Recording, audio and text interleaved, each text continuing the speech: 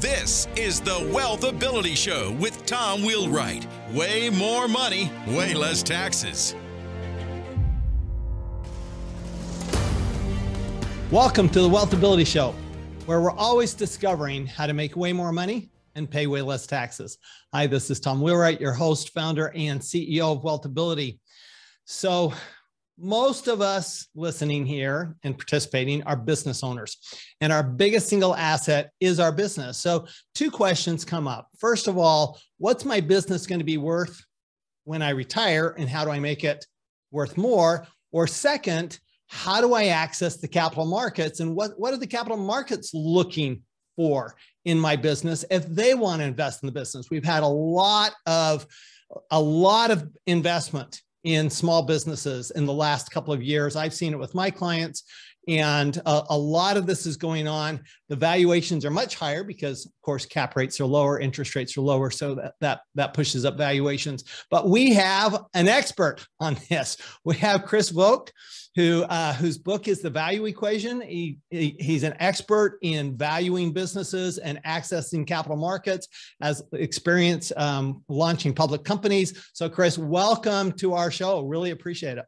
Well, Tom, I'm delighted to be here, and thanks for agreeing to talk with me. It's perfect. No, absolutely. So Chris, if you would, just give us a little bit of your background and, what you've done in the capital markets and how you came up with this whole idea of coming up with a value equation and analyzing a business this way.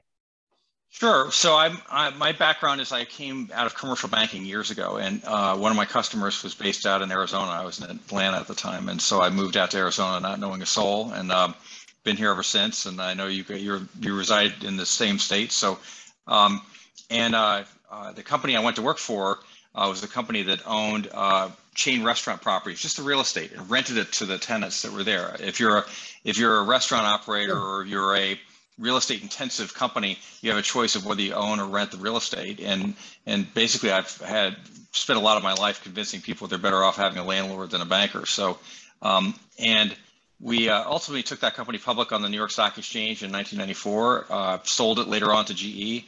But then the founder of that company and I started another company, and we took that public on the New York Stock Exchange and sold that one. And then finally in 2011, I started another company with a group of folks, and we took that public on the exchange in 2014. And I was the founding CEO of that company for 10 years. And I stepped down at the end of last year to be able to do things like this. And but that company today has an equity cap that's somewhere in the neighborhood of $9 billion, and it's one of the larger so-called net lease real estate investment trusts on the New York Stock Exchange. So I've had a lot of experience raising both private and public equity, private and public debt.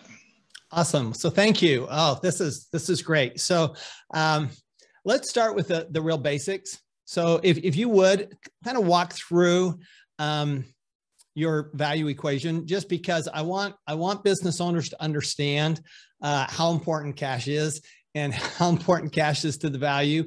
And so if you just kind of walk through that, because I know you're a big, it's cash flow, it's cash flow, it's cash flow. How just basic, how do you value a business?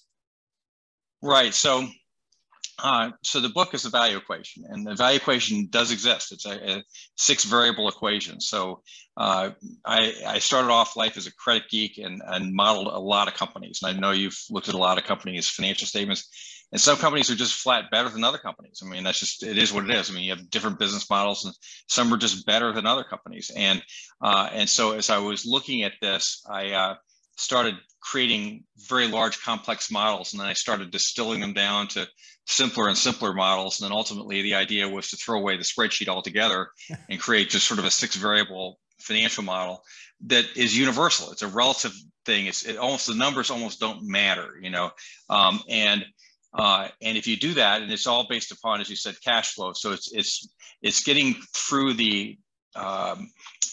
sort of the distractions of accounting and focusing on finance, which is finance is sort of like music. It's a universal language. Accounting is not a universal language, And so you want to get down to the music and really understand it. And it all starts with your current equity return, your current return on equity. And then if you reinvest that, you can get compounding of return, which increases your growth. So you have a core business, you have a current return on it, you can reinvest that, You can generate higher levels of growth. And the idea of a business value is how much would somebody pay for that current return, given the risks and growth prospects that your company has. And it's pretty much that simple. And valuing a business is equally simple. You're just starting off with OPM, which is other people's money that's used to fund the business. And I'm talking about equity here. I'm talking about borrowings and lease proceeds from companies like the ones I used to run. And you're taking OPM and you're saying, I want to maximize OPM, and then you plug for equity. I mean, equity is sort of the plug, and you add the two numbers together and you get business value. So it's not that complicated. And the idea is, if you're trying to create wealth, and I'm talking about creating wealth, not just assembling wealth, but creating it. The idea is to make a company worth more than it costs to build, Right. And most businesses in America actually don't rise to that level. Most companies in America don't end up being worth more than they cost to build when you factor in how much you're reinvesting in the business every year and whatnot. Most companies just don't rise to that level. But if you're trying to raise money from institutional investors or sell out to private equity firms, it really helps to have a company that could be worth more than it costs to build. And if you look at the richest people on the Forbes 400 list, that's what happened to them. They all created wealth. The wealth almost just created from thin air and rained down on them. And in their cases, they became worth a lot of money. For sure. So let's distill this down even more if we can. So let's go as basic as we can, Chris. And I'll give you my theory, and then you can poke holes in it, or you can tell me, okay, what do we need to add to this? So to me, all investing is very similar. Doesn't matter if it's real estate, stock market, business, doesn't matter, because it's all some kind of a multiple of cash flow. So if I don't have any other people's money, so let's say all we have is our own equity. Okay, that's it. That's the simplest kind of business. You only have your own equity. You bootstrapped. You put all your own money in. It's your money in there. So if you take your cash flow, okay, how do you come up with what that multiple is to come up with what the value is of your company? In other words, what factors are people looking at to determine, is that a multiple of 3, 5, 10, 12, 25, like the stock market? What is it? All right. So you start off with what's called operating profit margin, which is a cash flow profit margin. So it's basically an EBITDA number or EBITDA number as a percentage of revenues. If you're public companies, you got even more non-cash stuff. So I'm going to stop you right there, because I want to make sure everybody understands everything you're saying, Chris. Sure. So EBITDA, for any of you who are not familiar with that term, is earnings before interest, taxes, depreciation, amortization, right? Amortization, so right, it's those things that it's the operational income, basically. Correct. It's the sort of cash flow for the business. But against that cash flow from the business, you have to subtract. Now, in this case, you're just funding with all equity. So you have no debt, and presumably you have no OPM. It's all equity. So against that cash flow, you have to subtract what I would call maintenance CapEx. Maintenance CapEx is that number where you have to reinvest capital into the business every year. Let's say you're a consumer-facing industry business. You have people coming into your shop, hypothetically. You have to sort of make that shop look pretty and reinvest in whatever it is that the equipment is. It has wear and tear. You're going to reinvest in that. Every 5 years, you may do a remodel. Something like that. So it's not just a one-time thing. So you're trying to average out sort of what the maintenance CapEx is. Which actually, so ironically enough, is the whole point of depreciation. We just don't use it that way anymore, but that's the whole point of depreciation. No, I want to back out depreciation because it's an accounting guess, right? Right. So for example, if you were looking at the public companies that I ran, so you look at Store Capital listed on the New York Stock Exchange, it throws off a flat ton of depreciation. But nobody who's analyzing that company cares about the depreciation because they know it's not real. And in fact, this is what happens with real estate. So you're depreciating an asset that doesn't depreciate, because when we sell the asset, it sells for basically what we paid for it or more, right? But with many companies, depreciation is absolutely totally real. And sometimes accountants underestimate and sometimes they overestimate depreciation. And depreciation is an accounting convention. It's not a finance convention. Right. So what you're trying to do with your business value is forget about the accounting and focus on the pure finance. Focus on, what do I have to invest in this business every year? One of the things I always just sort of get wound up about when it comes to accounting conventions is you can't really make an asset worth less money. I mean, if you're an entrepreneur and you spend $1 million of your own money, you know you spent $1 million. If some accountant says it's now depreciated to 900,000, it doesn't matter to you. You still have the $1 million invested, right? You can't make $1 million magically worth 900,000. It just doesn't work this way. So, so what you're doing is you're taking your equity in the business, and then every year you're putting more money back into the business to kind of keep it up. And that's the maintenance CapEx. Anyway, so when you have that free cash flow after that, there's an amount of cash flow, and that's the cash flow from your business. And that cash flow has certain characteristics. Your business has a certain amount of risk. When people are looking at that business, they're saying, gee, it's got this risk. I'm nervous about it. For example, if you have like one location in your business, one location is risky. If you have 50 locations, less risky. So you have a certain amount of risk in your business. The second thing is you have certain growth characteristics. Is your sales going to grow 5% a year, 3% a year?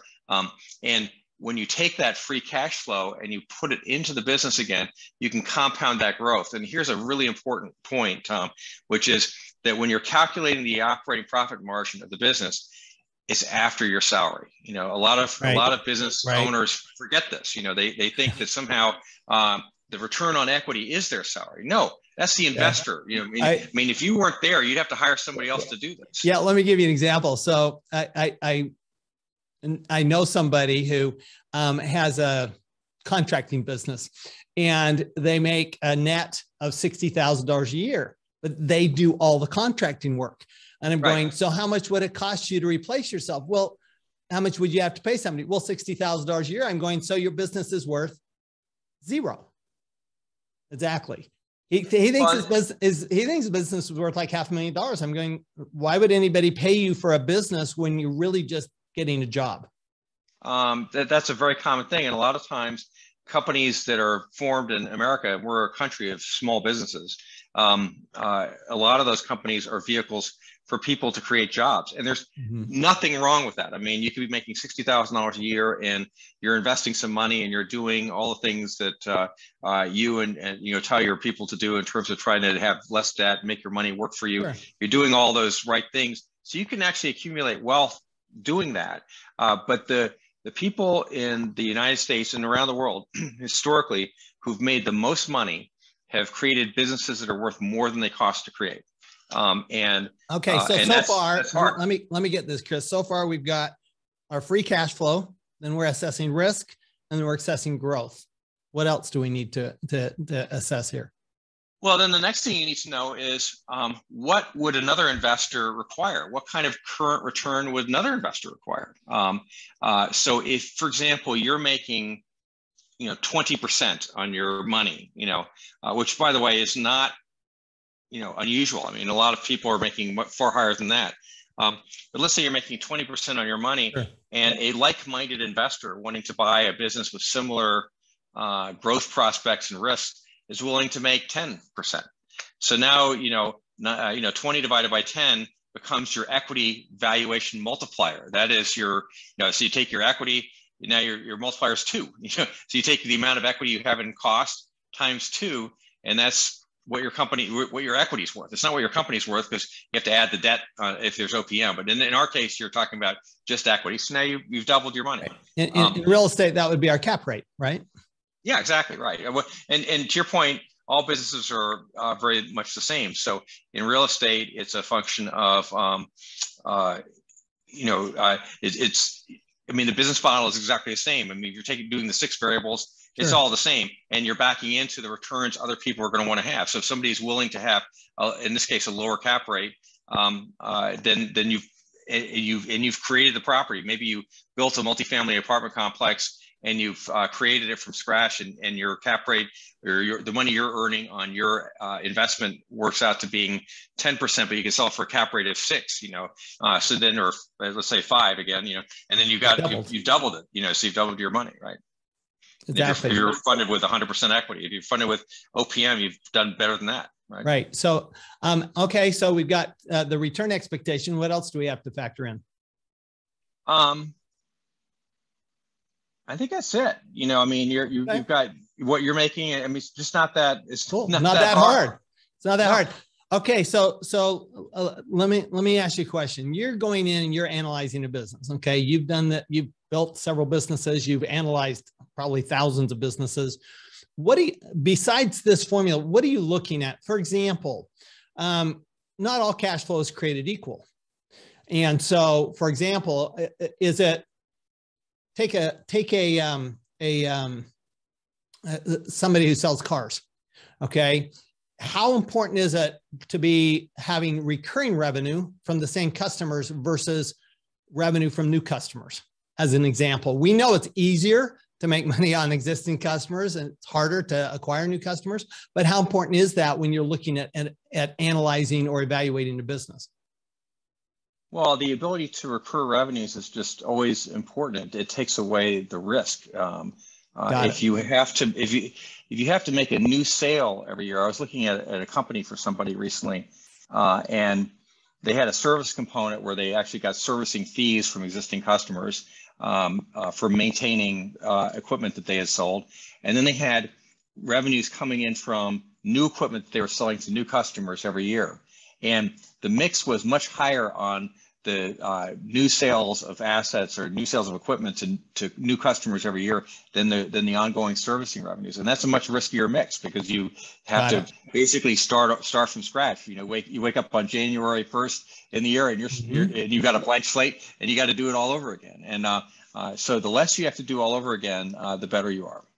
Got it. What other things would if we look at the risk factor, because that's one of the big ones here, right? So the less risky the asset, the lower the cap rate, basically. Right. So what types of things from a market standpoint, what kinds of things is the market looking at that they'd like to see in a less risky company other than recurring revenues?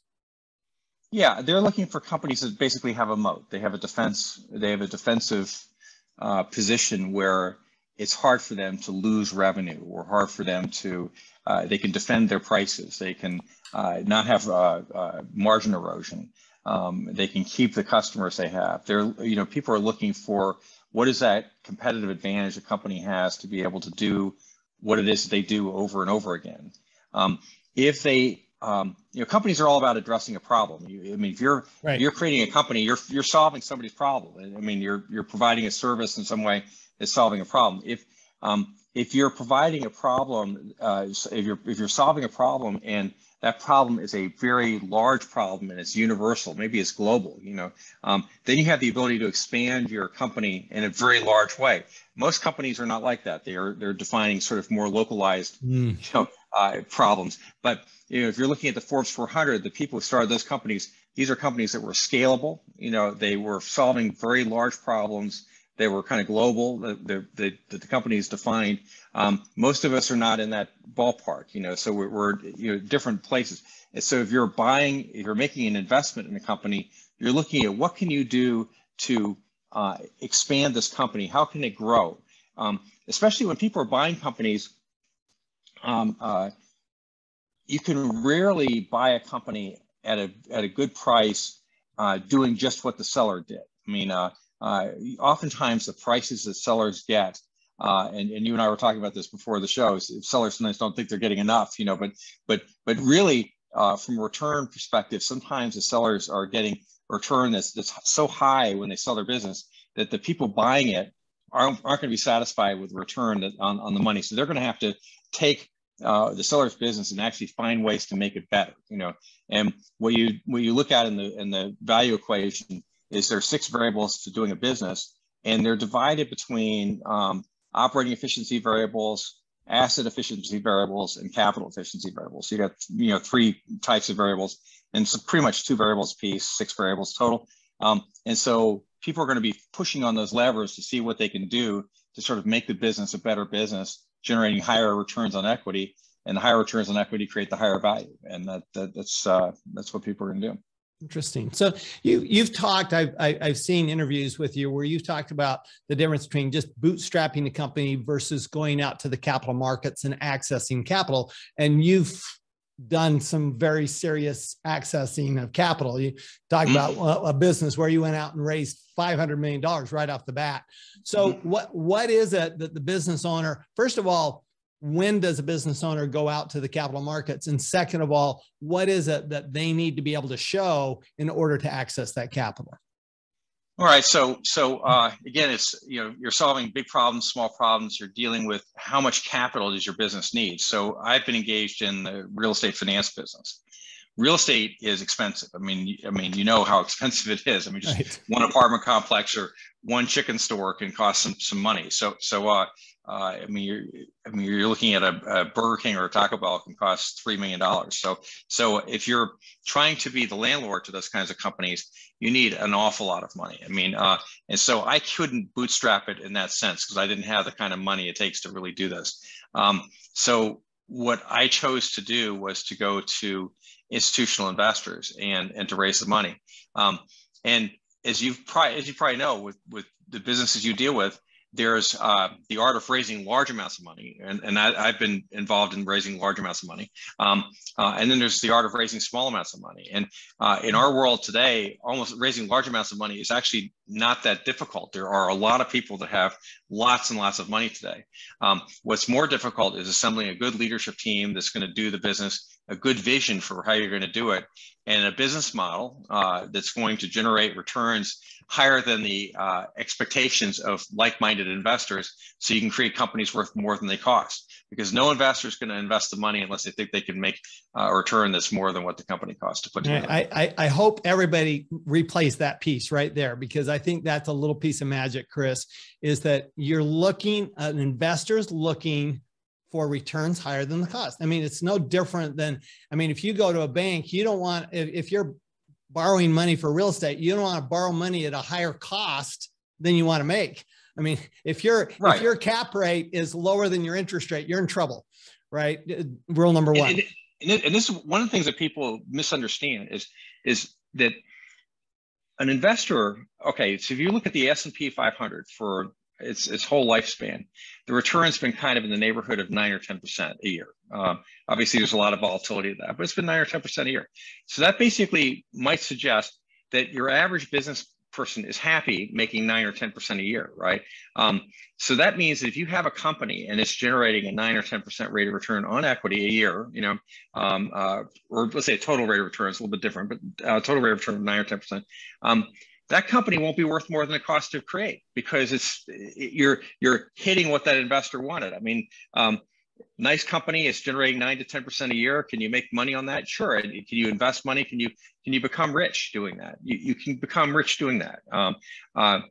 What investors would like to see is a company that's making 20%, because they'd like to be able to not only make that 10%, but they'd like to be able to have the gain on top of that by flipping the company and doubling their investment on top of that 10%. They're looking for a much bigger pop. Well, maybe it's a 15%. They want to buy at a 20% cap rate and sell at a 10% cap rate. That's what exactly. We all want to do. And so they're not interested in just making a nice return from a passive investment. When we're all sitting at our desks and we're buying stocks, these stocks are supposed to pay you a return. This is what you're doing. That's part of the corporate cost of capital. But the people that are in the Forbes 400 didn't make that. What they did was they actually almost created wealth from thin air. This is something only businesses can do, And so there are a number of books. I've read a lot of your books and stuff, and I love them. And books talk about how people get rich, right? But the richest people in the world made their money in business. Always. And they made their money by making those businesses worth more than they cost to create. And so there's no book that I know of written about business that says how do businesses create wealth. And so I decided I was going to write that book. So the book is on how do businesses create wealth, and that's the idea: is how did the richest people get there, and that's what you get. I love it. It's what I love what you're doing, Chris, is simplifying it, because Business owners, we're so involved in our mission, and we're so involved in our people, and we're so involved in the day-to-day that it's very hard to step back, and it's very hard to just go in and analyze. Okay, so how do I maximize my business value? How do I get to where I want to go? As we were talking before we started recording, and you were saying, well, look, here's one of the problems. A business owner sells, they're getting 20% on their money, they sell, then they go reinvest it, and they're getting 5% on their money, and they're not living the same. And they're going, what's going on here? Well, you're not getting the same return on your investment as you did in your business, right? No, and I have a very good friend who just sold his construction business. Another friend that's sold an IT business. Both of them did fabulously well. Both of them, you would have been proud of both of them, because they both managed to keep their tax bills to a minimum over the years.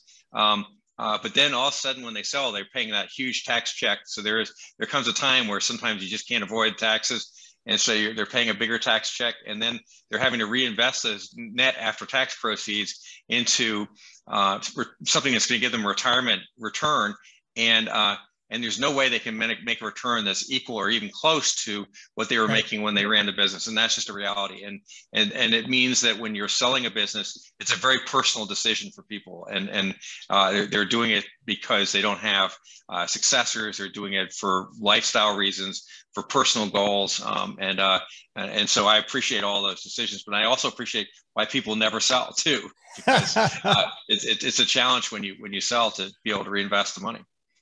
Yeah, I mean, I look at our business and I'm going, yeah, there's no way I'm ever going to make the kind of returns in somebody else's business that I make in my business. And there's no way I'm going to make them with as low a risk, right? Because when you're in control of your business, you actually have a much lower risk. You understand the business intimately. You know exactly what you're doing every single day. I mean, most of us are not acclimated to sort of buying stocks and bonds and investing in things that are going to generate rates of return. And I think there's a certain amount of risk to all of that stuff. I mean, you look at the S&P 500, and the top 20 stocks or something are a very huge portion of the index. So you're really not as diversified as you think, and the dividend yields on the S&P 500 are less than 2. And so you get, from a return perspective, it's just very hard. It's a challenge. Yeah. I mean, and the reality is, I mean, I look at my business and, somebody else looks at me and they go, how do you live with that much risk every day? I'm going, what do you mean? I'm not in the stock market. I mean, that's risk every day. Just being something where I don't control that amount of risk. I don't control what happens. I don't control the sales. I don't control what goes on in the company. And now all of a sudden you've given up all that control. You really do. I think you've increased your risk significantly because you don't have control over it. Well, for me, when I've run 3 public companies, and I never sold a share of stock ever when I was running the companies, because I understood them, and they've always been disproportionate shares of my net worth, and I didn't care. Yep. There you go. So we have here, the book is The Value Equation, Chris Volk. So Chris, if you could just sum it up, maybe the top 3 lessons for business owners in valuing their business. Top 3 lessons. Gosh, there's so many of them. The book is full of a lot of stories, and I would say as you're building companies, you're focusing on trying to manage risk. You're trying to sleep well at night. And no business ever went out of business because they lost money. They always go out of business because they run out of cash. And that's just a different issue, So if you're going to set up a business and you're trying to minimize the risk, you're trying to minimize the chance that you're going to run out of cash. The second thing is just the importance of compounding. I mean, if you can refrain from taking dividends. So for example, most of the greatest businesses, and the richest people in the world, and you take a look at Berkshire Hathaway, it doesn't pay a dividend. I mean, Warren Buffett's a big believer in compounding that interest by reinvesting that cash flow at the same kind of return. So if your company is generating a 20% return on equity, and you could reinvest it and make 20% on that, I mean, it's just an incredible thing. And you look at what Berkshire's done over the years, return-wise, relative to other companies, is huge. So your return on equity is the same thing as what's called a sustainable growth rate. So if your return on equity is, call it, let's say it's 50%, that means that you can grow your business 50% if you reinvest the money every year, right? You can grow your income 50% if you reinvest the money every year. That's a heck of a compounding number, and that adds to growth. And that's how the people in the Forbes 400 got there. So they're managing risk. And then the last thing is to focus on the capital stack too, because the capital stack is, and that's being OPM and equity, the mix of the capital stack doesn't fall off a tree. It takes work, and a lot of people need to focus on it, and they don't need to just, the idea is not to minimize the cost of OPM always. A lot of times it's to have the greatest flexibility in your business, again, so you can sleep well at night. I mean, the whole thing is to put it together. And over the years, we've taken down equity and debt at prices that, people would have shuddered at, but we knew we could put the money together well and make returns on that.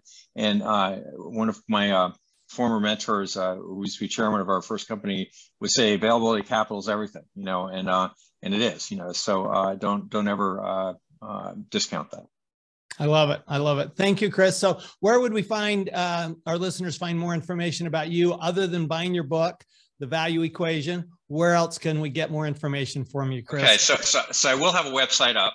So it's under construction, and it'll be thevalueequation.com. And great. And today, if they're looking to pre-order the book, it's on Amazon. So it's The Value Equation, and they can look me up, and I'll be there. I had a lot of help in writing this book over the last 2 years, and I had a lot of proofers and people that supported it, including investors at STORE, our last public company that I ran, and academics too. So from ASU and other schools, and I teach classes at Cornell. So I've had a lot of input that's really helped us out, and I'll be posting to a blog on the website, and I'll be writing articles, and I'm awesome. Always thrilled to talk to guys like you. So awesome. Thank you. It's Chris Volk. The book is The Value Equation. Highly recommend this because, for most of us, our business is our most valuable asset. It is our nest egg, and it is our highest rate of return that we're ever going to get. And there's ways to maximize that, and it's not that difficult. And when you do that, one thing I will say is you don't always have to pay tax on the exit. That's what we're good at. And when you get this information, when you really understand it, you're always going to make way more money and pay way less tax. We'll see y'all next time.